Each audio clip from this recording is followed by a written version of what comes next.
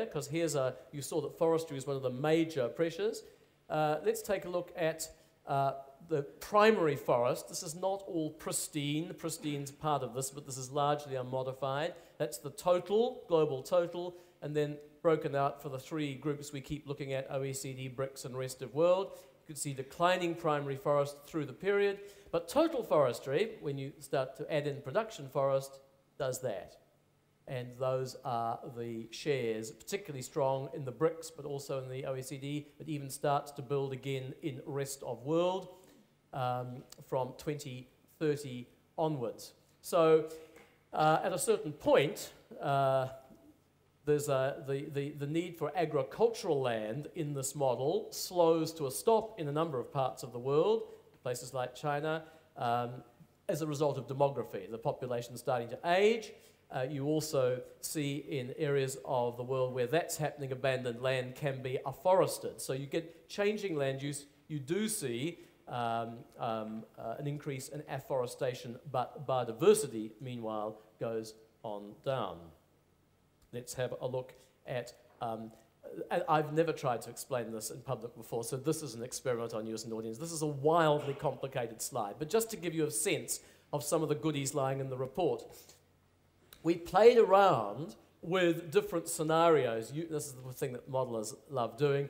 Played around to see what happens, just to explain the interrelationships of policy. And we on the climate, we had a 450 parts per million scenario. And that scenario is trying to reach 450 ppm and stabilize there from 2050 in a least cost way, okay? In a least cost way. And so on that basis, various things come into play. And one of them is quite a lot of bioenergy, 20% of primary energy by 2050, which involves 3.1 million square kilometers of bio cropland. That's 3 times the baseline business as usual case. Anyhow, this just gives you an idea when you adjust for that trying to get to 450 parts per million and you throw in 20% bioenergy as well. This is the sort of outcome you get. Now, things which are below the horizontal axis, below 0, these are more negative in this scenario, and the things that are above are more positive. So the relative weightings are shifting, okay? So there you are. There is food crops, and there is infrastructure encroachment and fragmentation, and there is livestock. So in that baseline scenario, those are relatively larger drivers, and they're for pasture, and then relatively less serious drivers. So there's less weight coming in from I'm trying to interpret colours here, from bioenergy. There's less bioenergy in this one. That's forestry. That one is former land use, and that one is climate change. The colours changed, unfortunately. Sorry. Bioenergy is down below. That's right. That's what I said. Did I not? I'm sorry. I'm having troubles with the colours. Anyhow, that's the net effect overall on that scenario. This is the baseline scenario. You get a tiny bit of 0.1 percentage point benefit for biodiversity. On the 450 ppm scenario, where you've got quite a lot of bioenergy in there. Then, just as a sensitivity run, we said, okay, what happens when you reduce land use? And you reduce that land use so that there is an improvement in the efficiency with which agriculture is occurring between 3 and 18%, I think it is, of crops. The improvement in output.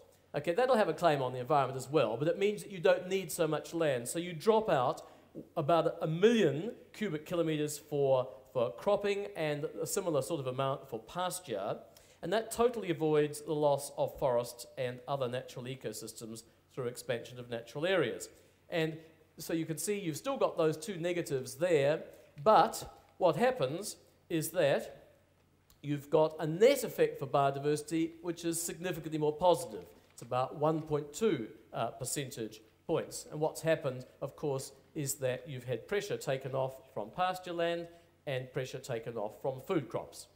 Now, I think you'd agree it's a horrendously complicated slide, and I have probably, never having rehearsed this, made some slight problem here, and I've got PBL sitting here looking horrified. But still, it gives you the sense of what you can do, and modelers love showing they can do things with models, and this proves that they can do things and we can do things with our joint models. But the point for policymakers here, and there's a box on page 292 of this report, or was it 192, it says simply this, that there are profound consequences for different policy mixes. So the way you go on climate will have consequences for biodiversity. It'll have consequences for water.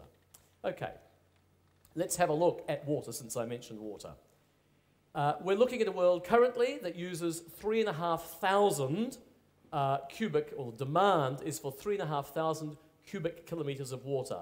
The bulk of it, historically, has been used for agriculture, for food production. There's irrigation, to which we can add domestic uses, a little bit for livestock, a certain amount for manufacturing, and a certain amount for electricity. So that gets you to 3,500 cubic kilometres of demand for water. And this is in our baseline. We project that that will rise, no policy changes, quadrupling the economy.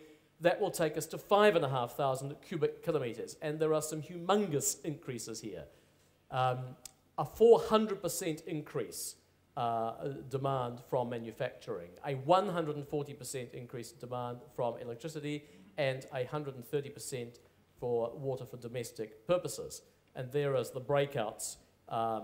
Bit of a decline in the OECD, big increases in the BRICS and the rest of the world. So that is a very significant slide for me if we're talking to policymakers, because we're saying, look, if you do not change the way you are using water, regarding it as free and limitless, these are the sorts of claims.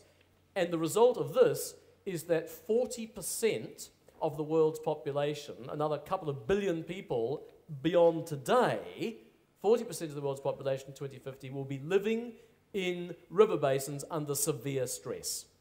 So that is a very, very sobering thought. Now, you can see the biodiversity consequences. There's also big consequences for water here. If you think you're going to run thermal power and use large amounts of water for cooling, well, where are you going to get it from? In some regions, the competition between users is going to grow intense. Competition between industry, domestic supply, energy. So the water-energy link becomes stark. And you'll note there, if you were beady-eyed, that the irrigation fraction goes down in 2050. Now, it's a bit of a model-generated result, this, but we've checked this out, and it seems plausible that you can indeed make the efficiency gains,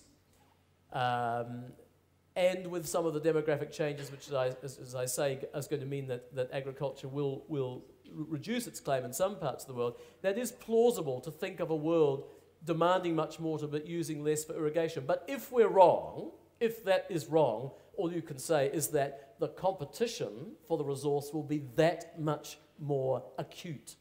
So, again, it's a function of the model, but it's food for thought. Let's move on quickly. Nitrogen, effluents from wastewater, big impact, obviously, for biodiversity. I don't need to tell this audience that. On the baseline, no policy change model, we're looking at a trebling of the amount of nitrogen entering the environment. It goes from 6 to 18 million tonnes, and that's obviously largely happening in non-OECD countries.